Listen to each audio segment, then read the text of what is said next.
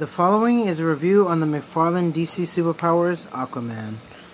This is Aquaman with his head sculpt that looks like that.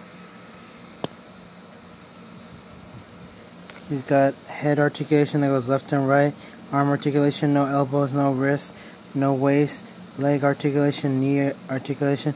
Yeah, I like this line, this McFarlane DC Superpower line.